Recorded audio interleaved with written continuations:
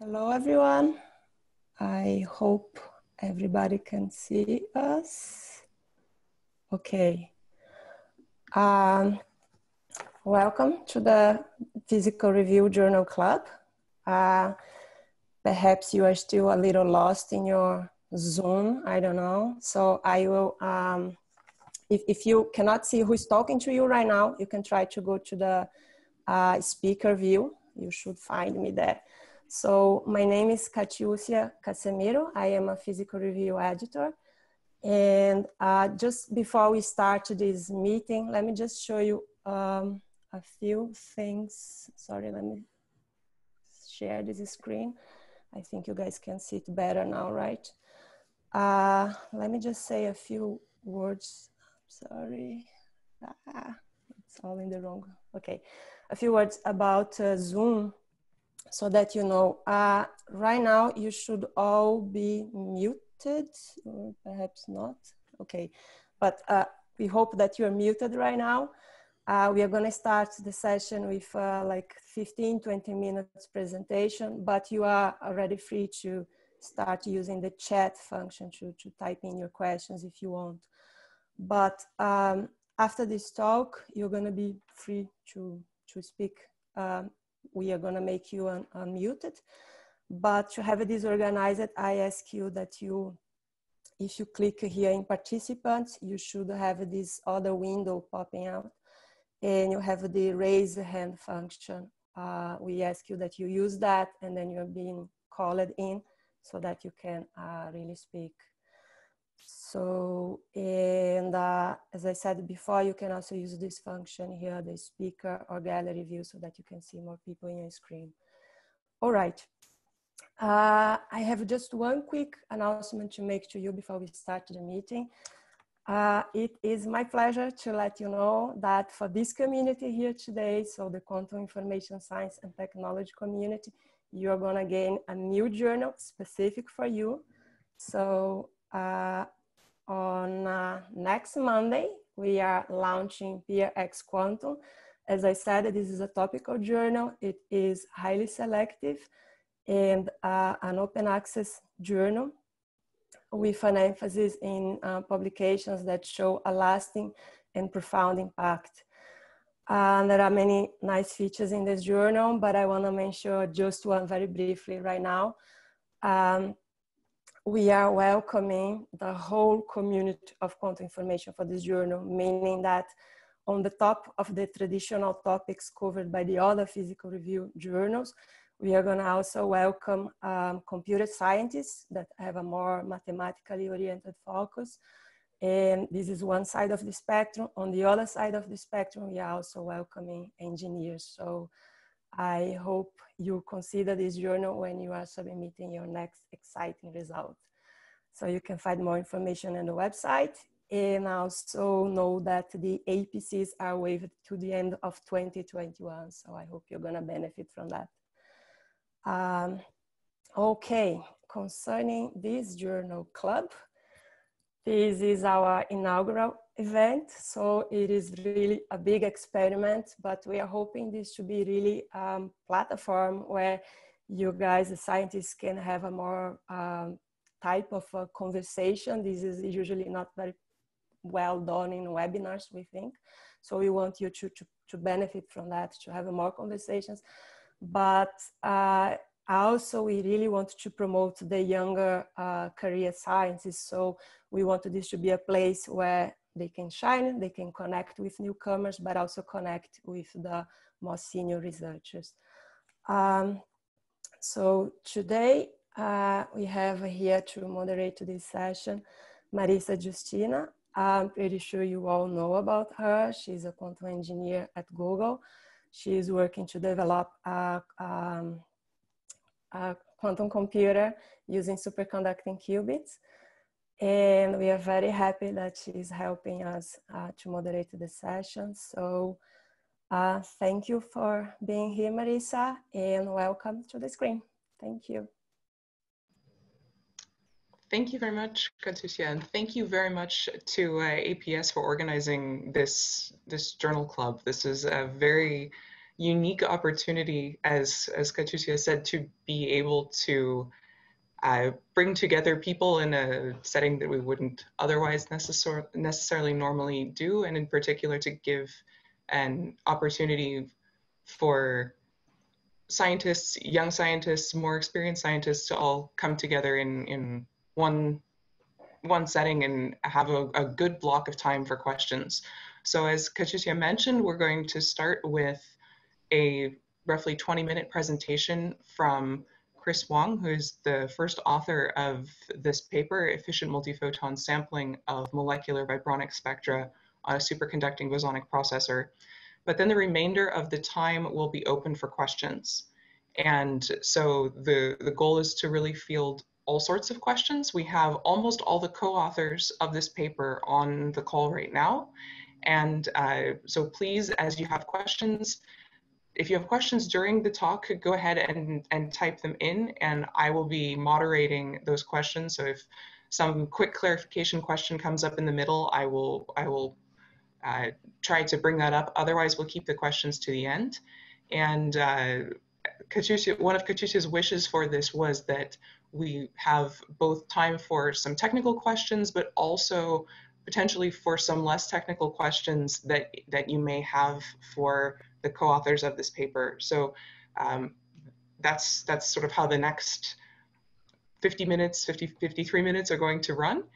And with that, I would like to introduce Chris Wang, who is as I said before, the first author of this paper. Chris came to Yale University in 2015 from studying physics at the University of Pennsylvania and at Maculae Honors at Hunter College, and has been working in Rob Schulkopf's group since then. He's already co-authored 4 papers, of which this is first author work that is going to be published quite soon. So with that, I would like to turn it over to Chris, and we look forward to hearing this talk on a really very interesting paper that, as I was reading it, I was struck by how it combines three fields which are each pillars in and of themselves. You have the use of the superconducting qubits, which have been a constantly under development technology for many years already. You have boson sampling, which really rocked the field of optics over the last decade or so, and then applying all of that to molecular simulation. It's really a fascinating meeting of worlds. So with that, please, Chris, I'm really excited for your presentation. Take it away. Thank you so much, Marissa, for the kind introduction. Thank you, everyone, for coming. Thank you to the organizers for this opportunity. As they've said, I really hope that this can be a space where younger scientists and people perhaps not in the field can take away something useful or interesting. I'd first like to say, even though I have a privilege of presenting this work, I'd like to acknowledge all of my collaborators, and I'm very grateful to them because this work wouldn't have been possible otherwise. Okay, so I'll start pretty broadly. Us in the quantum technologies community, we're really motivated by the development of a new computing paradigm that has really strong potential to revolutionize a lot of applications. And so perhaps most famously known is Shor's integer factorizing algorithm, which has implications for potentially breaking RSA-based encryption schemes. So implications for national security and privacy. Sort of on the flip side, using the tools of quantum mechanics, we can actually develop protocols that can make communication and cryptography even more secure. But sort of is the focus of this talk, and perhaps a bit more historical context for where it all started. The simulation of quantum systems is a primary reason that quantum computers and simulators were proposed originally by Feynman back in 1982. And of course, this work focuses on molecular systems and quantum chemistry. So I'd like to take a moment to sort of take a step back and look at just how indispensable, and you can't really overstate the role that computation has played in the history of quantum chemistry and all of its various goals and applications. So things like modeling for drug development, understanding the role of quantum mechanics in various processes such as photosynthesis, and things like elucidating reaction and catalysis mechanisms are all very interesting things. And of course, the list goes on and on. And here in the center, I have this, an example. This is a cofactor and an enzyme responsible for biological nitrogen fixation, turning nitrogen gas in the atmosphere to ammonia, which can be metabolized, and really trying to use this as an example for something that would really love to understand the mechanism at the quantum mechanical level. But of course, even though computation has been a pillar of this field, there are challenges, namely that if you really want to incorporate the quantum mechanical effects of and account for all the, say, electron-electron interactions, the computational resources required as your system grows larger really does become quite costly, notably in this exponential scaling. So within the quantum technologies community, what's the approach? Well, it's to use a quantum computer. But I'd like to first describe a bit why that is, on one hand, a pretty simple idea, and yet there are nuances that need to be taken into account. And perhaps the thing I want to highlight is this idea of representation. So conventional quantum computers, as envisioned and developed in academia and in industry, manipulate qubits or spin 1/2 particles, which really means that the algebra that they use are governed by the Pauli matrices here. Now, I'm only listing a few examples of platforms that are used to develop quantum computers. And even though these platforms may use particles or atoms that themselves behave or that themselves are intrinsically either bosons or fermions, they're operationally used as qubits and lack that character. Oh, sorry. Of course, molecular systems in real life consist of all of these various degrees of freedom. Here depicted for fluoromethane, you can have electronic orbitals, which are fermionic. But then you have bosonic degrees of freedom, collective motion in the form of vibrations and rotations. And these degrees of freedom, of course, have to obey physical laws, Pauli exclusion principle for fermions, and they manifest themselves in these various commutation relations. Bosons, for instance, can occupy, in principle, an infinite dimensional Hilbert space per mode. And so what this means is that because qubits are neither bosons or fermions, that there's a significant overhead if you want to map some problem, say of a Hamiltonian, onto a qubit-based register. And in the current era where we don't really have fault-tolerant machines yet, this overhead can be quite costly and can make or break a computation. So, okay, great. This is, I want to recognize the subtlety, but now we can actually ask ourselves, like, okay, so what are some things we might want to compute about a molecule or a molecular system? And the approach I want to take is sort of take off the physicist hat and put on the chemist or spectroscopist hat and ask, well, what do chemists and spectroscopists in the lab, how have they been approaching this problem for decades to try and understand molecules? And of course, spectroscopy is ubiquitous. And so the role that computation plays is we want to be able to compute things that can really be compared with experimental data. So here I'm just showing a representative example of a photoelectron spectrum of a dilute gas of water molecules. And there's, of course, information in the spectrum. There's information in the peak heights, widths, and locations. And hopefully from then, those things you can glean some information about the molecular properties. Okay, so moving forward, I want to sort of give a rough outline or a simplified picture for how this spectrum might appear and convince you that it really arises from the coupling between the electronic and the vibrational degrees of freedom, i.e. why this is sort of called a vibronic spectra. So I'm going to take a simple case, say from 1 dimensions for a diatomic molecule, and I'm going to represent 2 different electronic states here and draw their potentiality surfaces as a function of, say, the distance between the 2 atoms. In order to simplify the discussion a bit, we can take the harmonic approximation where we expand these potentials around the minimum, and we can define a simple quantum harmonic oscillator with 2 distinct frequencies for each surface. A simple model for what an electronic spectra does is sort of can be seen like so. So of course there are large separation of timescales between electronic and nuclear degrees of freedom. And so an electronic transition in the nuclear space here can be seen as vertical. So what you might expect when you try and take a spectra, say, of this diatomic molecule, is you would expect progressions that are spaced by, say, the phonon frequency in the excited state, but whose amplitudes are these so-called Frank-Condon factors. And they're nothing more than the overlap integrals between your initial state, here the vibrational ground state, with your final setting states in the upper surface. And so this is a simple picture for how you can actually get a spectrum from an underlying potential. But if you want to compute these things, there are two main steps. First, you have to solve the fermionic problem. You need to compute the potential energy surface by solving the electronic Hamiltonian in purple.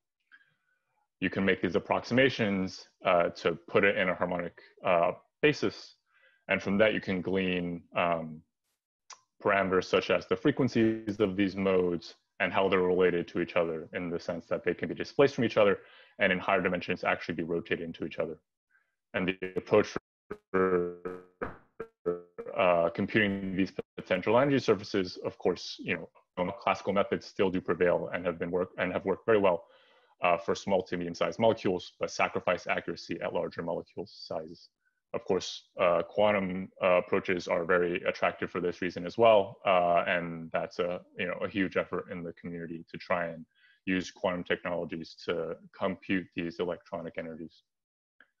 Then the next step after you've computed the surface is the bosonic problem, where you can take this information from these parameters and compute these Frank-Condon factors to obtain the spectra. And of course, for many, many years, there are classical algorithms that are largely based on recursive methods that have been used for this approach. And in this work, we want to talk about the quantum mechanical way that you can do that with photonic technology. Okay, so I want to quickly go through what that algorithm looks like from the perspective of a bosonic processor. And so again, I've mentioned that the thing you actually want to calculate are these Frank-Condon factors. And in this case, again, it's this overlap between this Gaussian initial state with the final set of eigenstates in the photon or bosonic number basis. And so the approach here, which was originally proposed by the Asper-Guza group back in 2015, is to relate these two under the harmonic approximation with the Gaussian basis change. And so in this case, you can see, or you can show that these two surfaces are related to each other by a squeezing operation, which can you can literally think of as squeezing this potential, and then and now what you've done is you've created a state for which if you just sample the photon or boson number probabilities repeatedly, you can actually acquire these emergent Frank-Condon factors. It's worth noting that in higher dimensions, this still works. You just need to incorporate extra operations such as rotations in order to account for couplings between the modes. And so this sort of brings us to the list of requirements as outlined in this work. You of course need bosonic modes to implement this algorithm. You need a full set of Gaussian operations to enact this unitary transformation. If you want to do this algorithm from, say, not the vibrational ground state, but vibrational excited states, you would like to have non-Gaussian state preparation. And finally, because you actually want to measure in the photon number basis, because there can in principle be many photons per mode or phonons per mode, you actually need number resolved detection. And this is a very key aspect, which I'll go into later.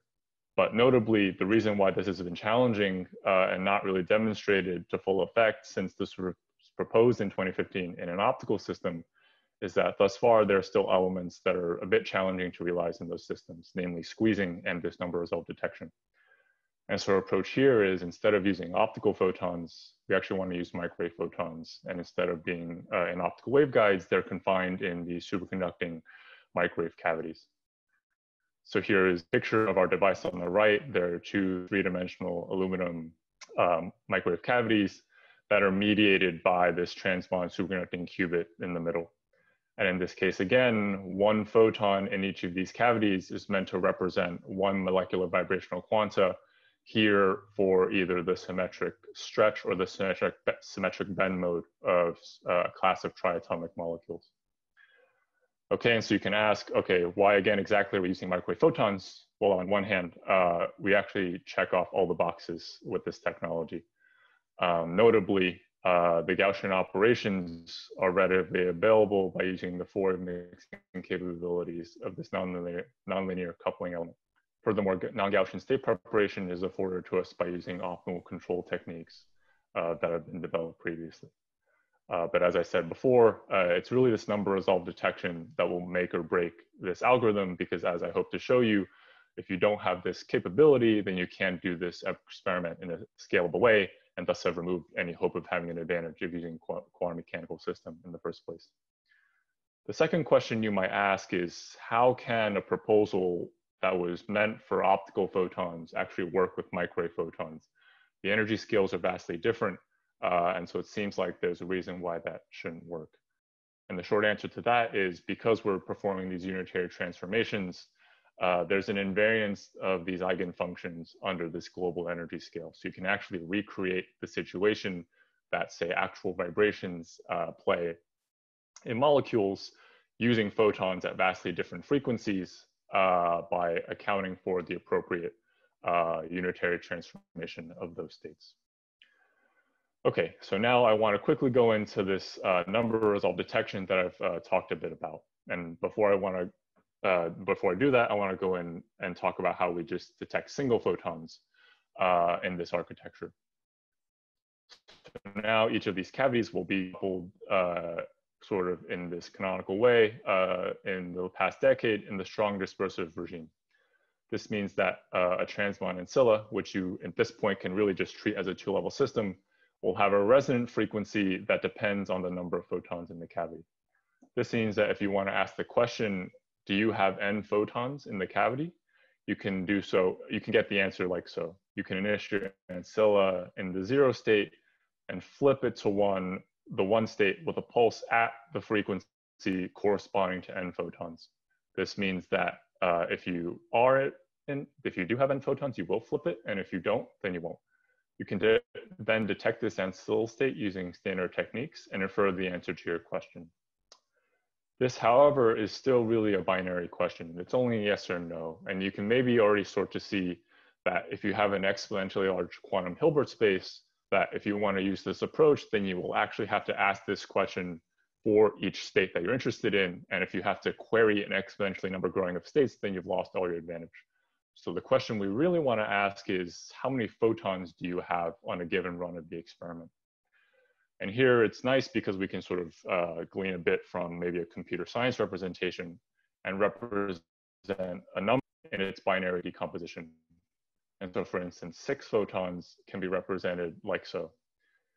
And so the way that we ask each cavity, how many photons do you have? We will again initialize this ancilla in the 0 state, but we'll do a clever thing, which is flip it to the 1 state if the value of the bit is 0 or 1 using a numerically optimized pulse. We can then detect the ancilla state using standard readout techniques, as I've mentioned before. But then because this protocol is different than a photodetector, whereas the photons in this cavity aren't actually being absorbed, rather we're inferring the state through measuring the ancilla. We can repeat this process by resetting the ancilla and continue for the other various bits. And at the end of the day, we'll have 4 bits, which we can use to actually reconstruct a photon number. And so a pictorial way to sort of demonstrate this is take now not a single photon state, but a distribution. What this looks like as you pass this state through a series of detectors is you will continuously project this initial distribution into various subspaces of the eigenspace of all of these bit operators. And so in this case, you can see how this state evolves after you continuously project it. And at the end, you'll actually single out 6 photons on that run of the experiment. Okay, so now we can put all the pieces together and look at a few outputs. And here I'm looking at the photoionization of water to a particular excited state of the cation, starting in the vibrationless ground state of both modes. And here's the results, but what I really want to draw your attention to is exactly the speed at which these results have been obtained. In our experimental apparatus, the effective repetition rate is about 300 Hertz. And so what that means for the Hilbert space defined by this problem is that in order to take 30,000 measurements using the single the single bit extraction technique that I introduced first, it took about 7 hours. However, using this number resolved detector approach, the same number of samples really only took a bit under 2 minutes. And this is a drastic difference that only continues to be more drastic as you scale the system up. And the difference is exactly in the Hilbert space that this system has. Now, of course, it's true that this photon numbers detector, you'll notice, does suffer from more errors. And that's something that we're actively working on addressing and calibrating and trying to potentially correct in post-processing. But maybe a final thing that I'd like to allude to is that the simulator is in situ reprogrammable. And the different process here, for instance, photo detachment of ozone, really just amounts to a different unitary transformation. And so here we're looking at this process, but now for not a state, but a state that has 1 quantile vibration in stretch and 2 in bend. You can see the spectra looks a bit more complex, and it's because we're actually starting in a vibrationally excited state. And this is a pretty powerful capability, because I think conventional methods might struggle to start with these states. And of course, in real life, there will be many different states which you might want to start with. And just sort of for completeness, to emphasize the reprogrammability, we can really do any triatomic molecule that fits in this symmetry class. So nitrite and sulfide work as well. Okay, so this is sort of bringing me to the end. And I think the thing I want to end off with is perspective on this research goal, which is really for efficient quantum simulation. And I think I wanted to emphasize this common and widely used technique of co-design in experimental science, where theorists and experimentalists collaborate. The experimentalists, we can design hardware and try to expand the capabilities with the application that we want in mind. And in this case, in the case of our work, that amounted us to enacting squeezing in a high Q system for the first time, as well as developing this number resolved detector. On the flip side, theorists can then go and use these new capabilities and try and expand on existing algorithms to develop further. I think I just sort of want to leave off with that this isn't really, unique to superconducting platforms. There are many other approaches that I think are also very interesting. And one that I like very much is this recent proposal last year for trying to combine the techniques of atomic physics using both bosonic and fermionic atoms with the techniques of cavity QED, and use an analog approach to address the fermionic Hamiltonian simulations of molecular systems. And for me, this is a very appealing thing, because I think even though the hardware isn't quite there yet to implement all of these things, having this algorithm and this proposal can really motivate developments in the hardware, which is very much needed to move forward in this field. And with that, hopefully I didn't run too much over. I guess it's a bit late, but I want to thank my collaborators. I couldn't, we didn't get to all take a picture together, but I thought I'd put it up here, and thank you all for your time. And I'd be happy to take questions. Okay, thank you very much, Chris. I never know how to do the applause thing. Everybody unmute and try to applaud at once, or play a recording of applause. But please hear applause for your great talk. That was very perfectly to time and very clear. So thank you so much. I see questions starting to come in. Okay, one second. So I'm muting everybody, but can you try to mute yourself again and just unmute when you are ready to talk? Otherwise, I have to mute everybody. Okay, I'll try to mute again. Let's see what happens.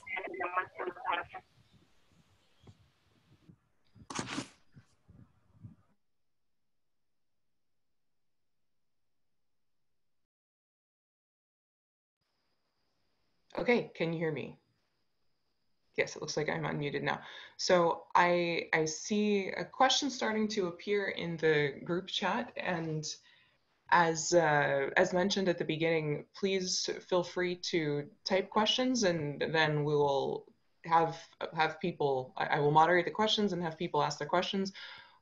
or you can raise your hand. There are a lot of a long participant list, so maybe it's easier to type the questions, but we'll just see how it goes. So I would have Matteo, you have typed in a question. Would you like to unmute yourself and ask the question?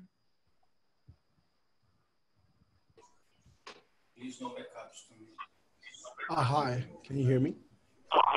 Yeah. Okay, yeah, so my question is just regarding the dispersive readout. So when you measure your ancillary qubit, your actual vibronic qubit that you're using to do the simulation doesn't collapse. So like you still keep the state under evolution, I guess, is if I understand that correctly.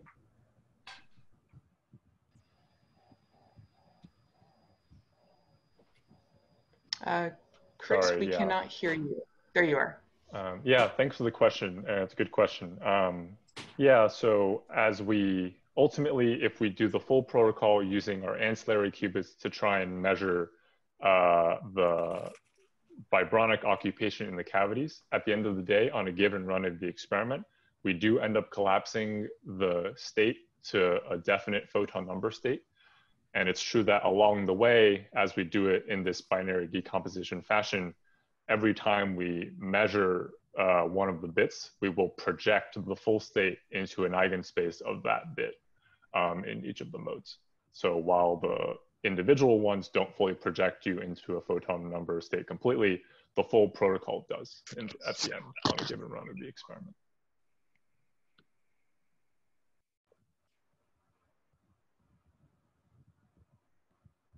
Okay, thank you. Then we have another question from Randy. Randy, would you like to unmute and ask your question?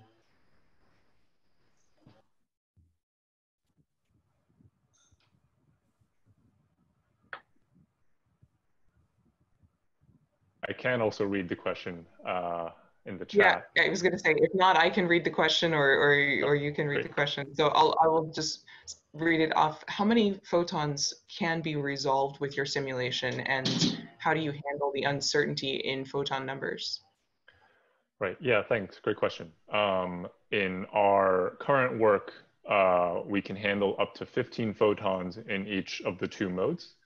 And in part, that's because we chose to only synthesize pulses for those 15 photons, because the molecules that we were looking at didn't really tend to have more than 15 photon occupation for the things we were interested in. In principle, there's no reason why you can't go higher. It's just that once you start to increase the photon number to like 32 or 64, there are a lot of other technical things like decoherence that will really spoil the quality.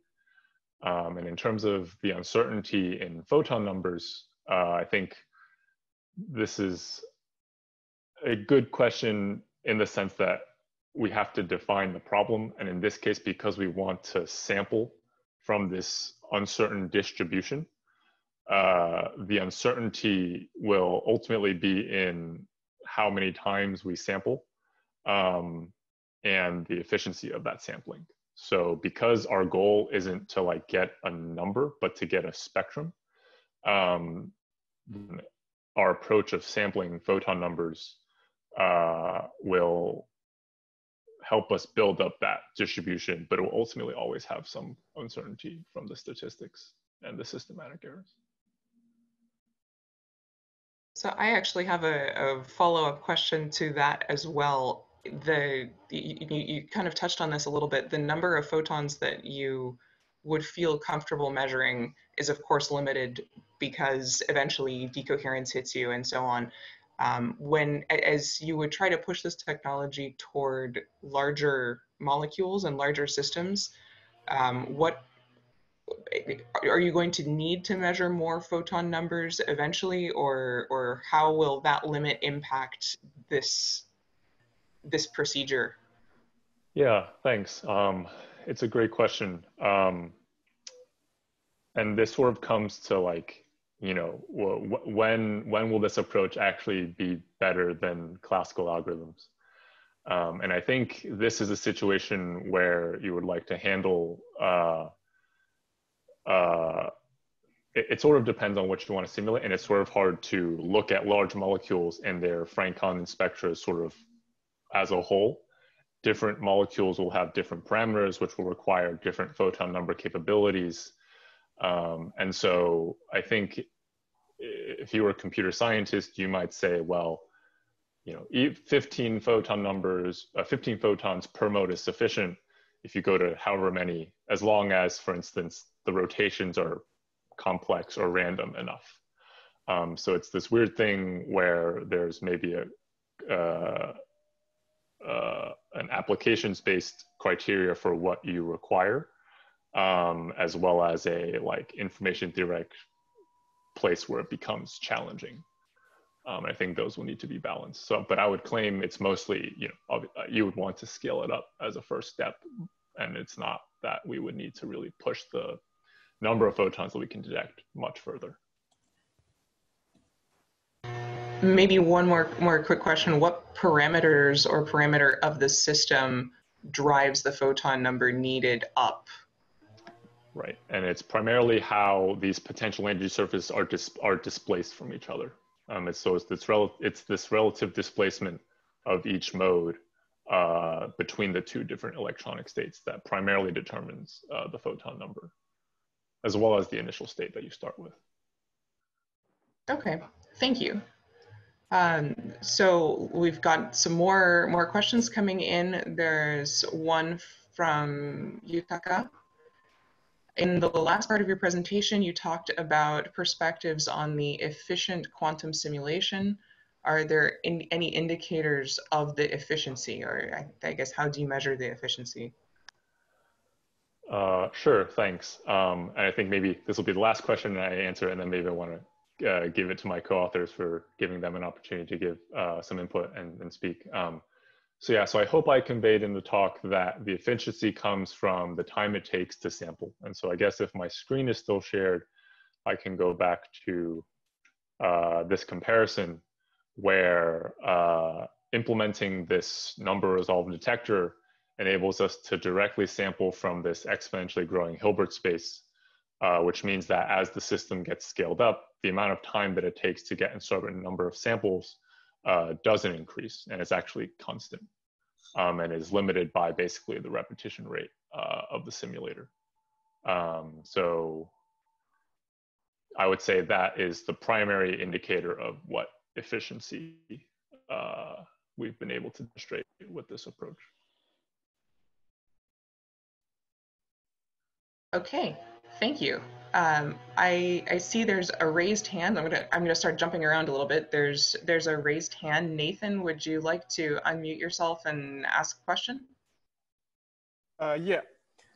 So if I understand correctly, one of the advantages of this approach is that over, say, qubit-based quantum simulation is that the true molecular systems that you're modeling here have these fermionic and bosonic degrees of freedom. And so you have to account for the interactions governed by the commutation relations for the fermions and bosons. And my understanding is in two-dimensional systems, you can get additional types of statistics, anyonic statistics that interpolate between bosons and fermions. Could you use that additional degree of freedom in a method similar to this based on anyonic statistics that uses that additional degree of freedom to model even more complex molecules in a more compact manner, if that makes sense? That is fascinating. Maybe I will let Steve or Ike or someone else answer that. Okay, this is Steve. The problem of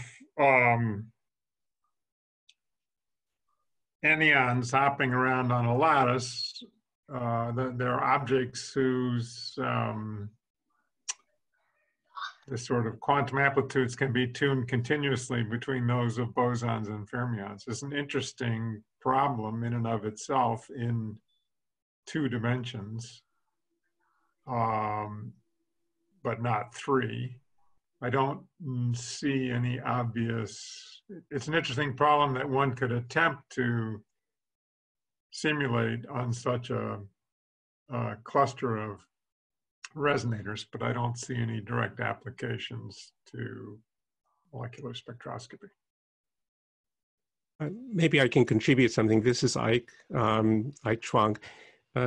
Nathan, if I understand correctly, your question is about using such anions to simulate or improve simulations of chemical molecule behavior.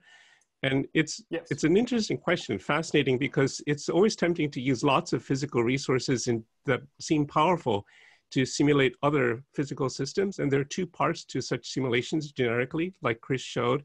There's the state. You want to map the state of the system you want to simulate onto the state of the physical system you have. But there's also the dynamics. And the dynamics of anions arguably don't map very well to the dynamics of molecules because they have different dynamics. They have different global symmetries. They have different conserved quantities. And so even though you may have something that's very powerful, there's no obvious way, at least to me, to do that dynamics mapping. Maybe you could try. I don't know the answer. Thank you. Okay, thank you. I'm going to go back to some of the typed questions. There is one from Kevin about how you would do the work involved in directly mapping, for example, the atomic orbitals not occupied. Kevin, if you want to add more to your question or have us just read it, yeah, feel free to unmute yourself to add more.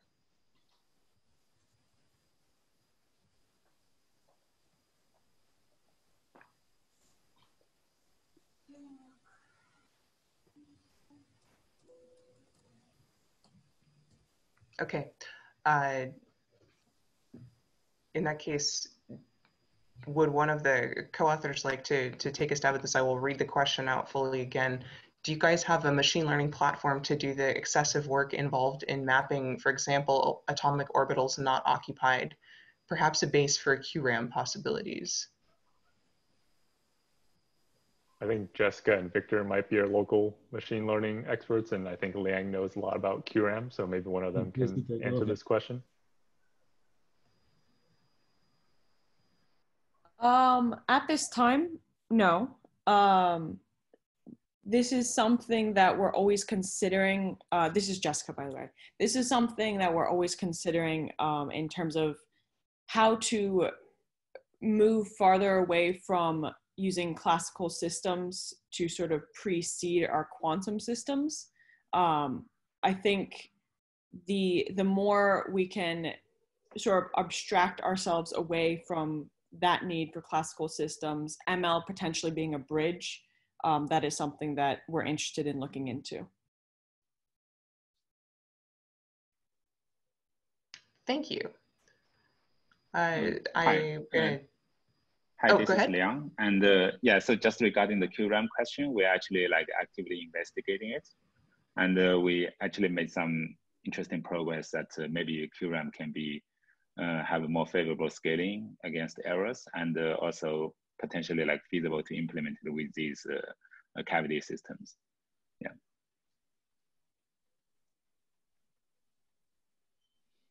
Okay. There was a question from Christian. Does this hardware allow for the possibility of a quantum supremacy style demonstration with boson sampling? Yes. Sorry, not yes, but I think quantum supremacy, I think, is pretty loaded, and from what I understand, has a lot of implications for, or rather, there's a pretty solid, I think, computer science backing in terms of complexity for demonstrations of quantum supremacy. I think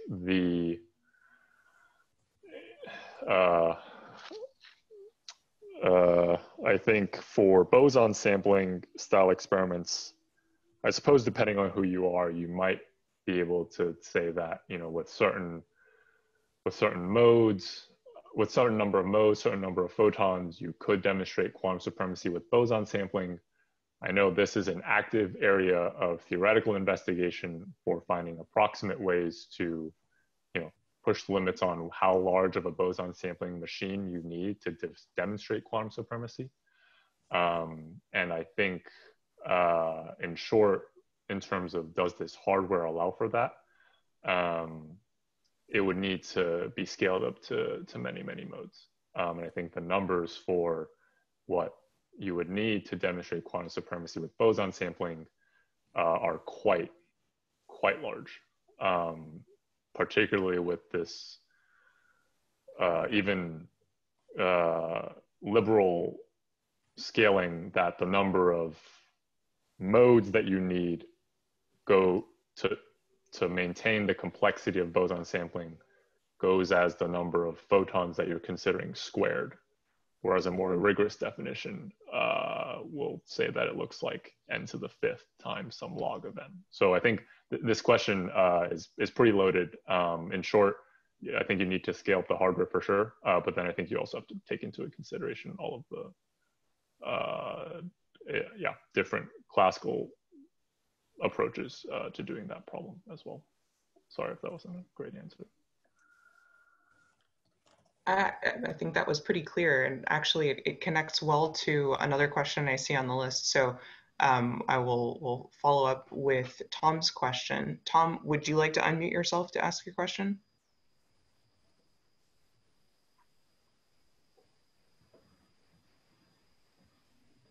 Otherwise, I will read it. Tom asks, with your experiment, you have the advantage to simulate the spectra of species in states that are hard to access experimentally. Do you have candidates of molecules where your simulator would immediately give additional insight compared to current knowledge, or do you have to scale to a much higher number of modes first? Yeah, this is a great question. Yeah, just to sort of jump in here. I think there's sort of two ways to look at this. In terms of the problems that people are oftentimes interested in sort of hot topics of chemistry, I think we need higher numbers of modes. But in terms of is there new knowledge that we can gain, particularly on smaller molecules? If we consider the higher excitation states that we could look at, those are particularly hard to get with current classical methods, classical computational ab initio methods. And so I think if we wanted to gain new insights into those higher vibrational states, that could add some new knowledge. But in terms of the hot topics, I think we would need some higher number of modes. I think I'll also add, I think I'll also just add that the other thing that separates this current work from realistic systems is including anharmonic effects. So you'll note that we took a harmonic approximation into account in order to have this elegant decomposition into Gaussian operations. In real life, molecular systems aren't harmonic, especially not in cases where they're interesting. And so I would claim that that is also a primary direction to try and understand how you could incorporate that to better even represent, small molecules accurately. Yeah, that could be done with the current number of modes that we have. Just adding that anharmonicity is not currently available to us. Great, thank you for that. Just a go ahead.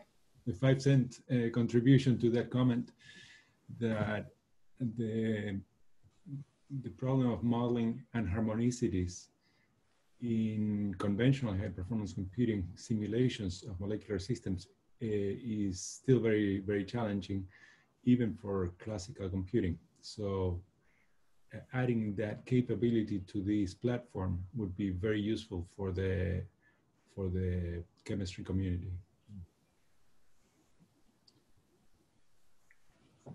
So at least on my side, when you were first mentioning the addition of nonlinearity, Chris, your audio broke up a little bit. Could you explain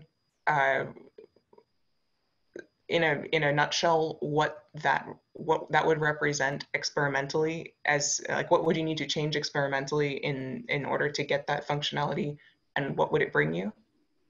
Right. So I think maybe this picture, right. So even in the simple diatomic case, you would like to be able to represent the purple instead of the orange. And what you would require is a way to enact a unitary transformation from the eigenstates of the lower purple states to the eigenstates of the higher purple states. And if you're going to use a harmonic basis, which is the basis of these microwave cavities, to do so, then you'll need to both represent these eigenstates in that basis, as well as this anharmonic, so to speak, unitary transformation. And that in the basis of harmonic elements would look like higher order interaction terms that are not just the Gaussian operations that are capped at bilinear terms. So that is the approach that you would have to take while making sure that your approach is still scalable. And I think in that way, you would definitely get a more accurate spectra compared to the harmonic one. Thank you. Can I, this is Rob, can I just add a little something to that? Please. You know, I think one of the advantages we see of this kind of microwave platform, right, is that you have quite a flexible range of controls you can implement using the electronics that you can program. And when you combine that with the Josephson junctions, which do give quite large nonlinearity and harmonicity, you know, I think there are quite a few prospects for implementing controlled operations that would go beyond just the ones that are shown here in this paper.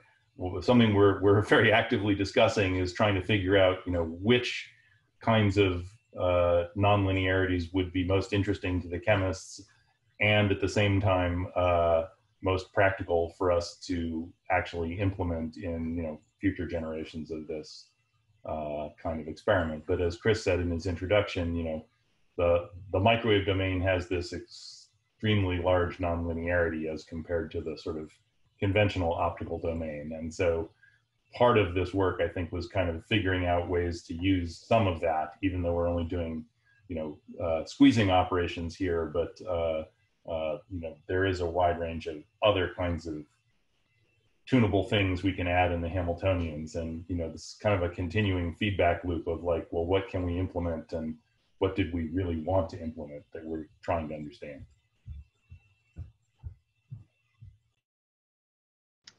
Nice, thank you. That is an interesting context as well. Matteo was asking another question about benefits of superconducting circuits over optical photons. Does this recent bit of discussion address your question, Matteo?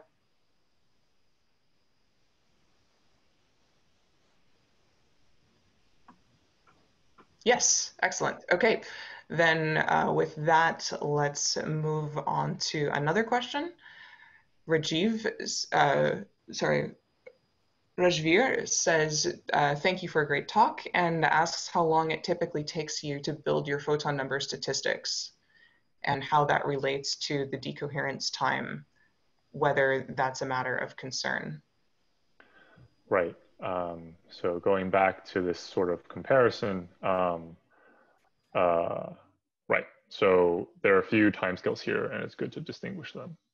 These are the numbers here, 100 seconds versus 7 hours for taking 30,000 samples. Although I guess the relevant number there is the repetition rate for the experiment.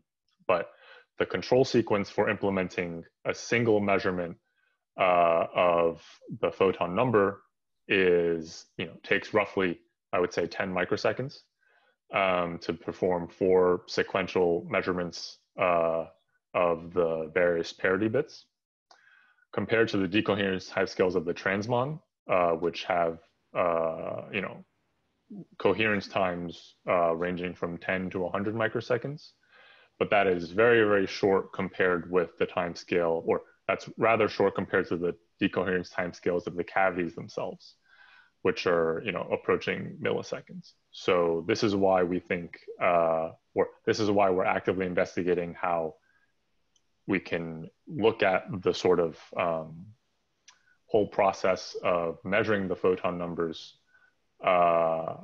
relative to these decoherence timescales, noting that they're relatively small, and then trying to use techniques to correct those errors. Thank you. Thank you. Thank you. So we have another question appeared from Jake. Jake, would you like to state your question? Sure. So I was just wondering about increasing the scale of these experiments. So if you're planning to, you know, build more microwave cavities, and if you are, how far do you think you can push it in sort of the short term? And, you know, what are the things that are difficult about doing that? Right. Am I going to build a larger thing? Yeah. Is it hard, and can you go all the way to many, many? Yes, it's hard, and yeah. So I think that the challenge, I mean, I think this is a much bigger question as well. And it comes down to, honestly, a lot of not just microwave engineering and materials science, but also sort of really an approach and vision to scaling. You know, how do you actually want to attack that problem? And I think different groups have different approaches. I think sort of at least in our group, being in an academic, not just because we're in an academic setting, but the approach has been modular. So I think the idea is, you know, you can't scale. There are a lot of details for just trying to scale up, you know, because microwaves are kind of finicky, and they're very cool in a lot of ways, but in other ways they're very hard to control as you make the box bigger. And so I think the philosophical approach is to try and make these modules that you can connect to scale up. And I think the question there is, well, what is then the appropriate size for the smallest module, or smallest module that you can control to the best of your ability, that can be robustly connected and scaled up. And I think that number depends a lot on the architecture. So here I've shown we've used these three-dimensional superconducting cavities, post cavities, but those aren't the only types of, you know, there are many kinds of microwave resonators that you can envision, both with all their different advantages and challenges. So I think, yeah, to really answer this question, we'll, I think, take a serious sort of survey of the different approaches, but of course, new approaches are always being developed. And our team has a sector that works on, for instance, micromachine cavities. And we think that could be very promising as well. But for each new design, there are a number of challenges that you have to overcome in terms of integration and scaling. And these are all very great active research questions that we're investigating. Yeah, cool, thanks. So if you just sort of used the same technology as you used in this work, but tried to get more cavities to work, could you get to, you know, you're at 2 at the moment, right? I guess, so could you get to, you know, 5 or 10 without doing anything too substantial? I hope so. More than that, I would claim would be challenging, but that range I would claim is reasonable. Yeah. Cool. Thanks. Thank you for the questions. And just to add on to that, there are some very interesting chemical problems, particularly tropolone, for example, that Pat is a fan of, that are very difficult to analyze experimentally, that we think we can get some very interesting resolution at the 5 to 10 cavity size. Great. Since we're running to the end of the time, we'll take just 2 more questions. One is from Miller. Miller, would you like to state your question? Sure. Hi. Thanks for the talk. I noticed that in your paper, there's a verification step that's based on post-selection before the measurement. And I was wondering if you could sort of elaborate a little bit more on that and how much data you actually have to discard and the importance of that step. Great, yeah, thanks.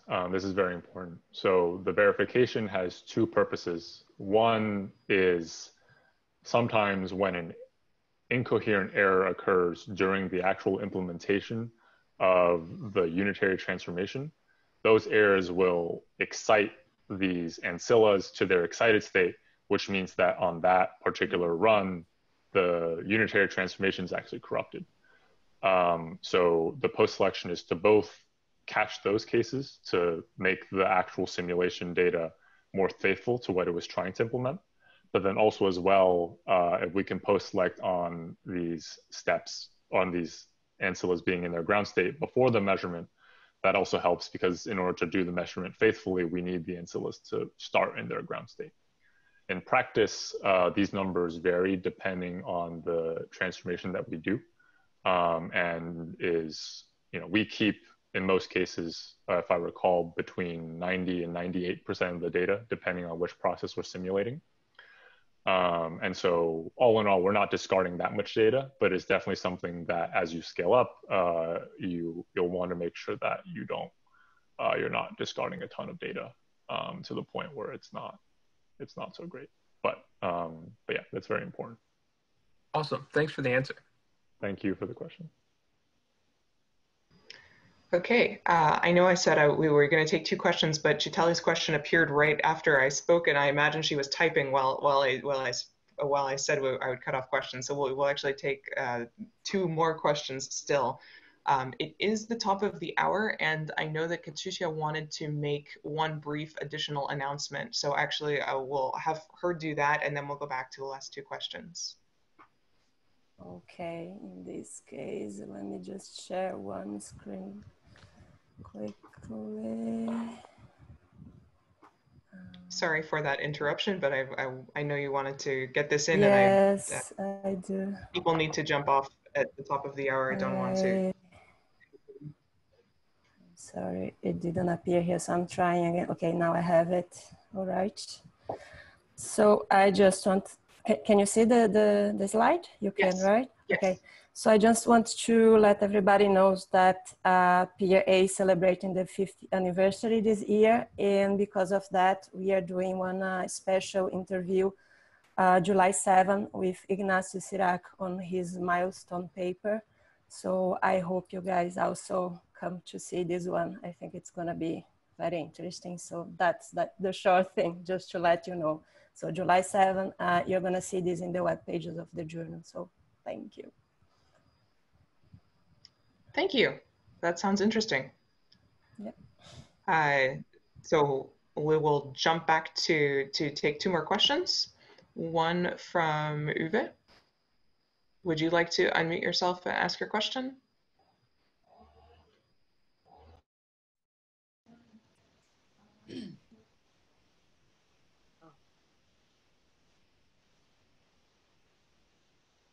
Hi, Marissa, you're muted. Thank you. There's an army of leaf blowers outside my room, so I'm continue muting myself to keep from blasting everyone with that sound. So the question is, thank you for the great talk, and I wondered if your photon number resolving measurement is so much faster, can you gain anything by averaging for longer? No one stops you from running the experiment for a long time, or is the spectrum already the one the experiment would converge to even if you did average longer? Yeah, thanks for the question. And this comes down to, I think, a bit of, sort of an unavoidable fact of sampling, which is, there's always some precision in which you can get your results to.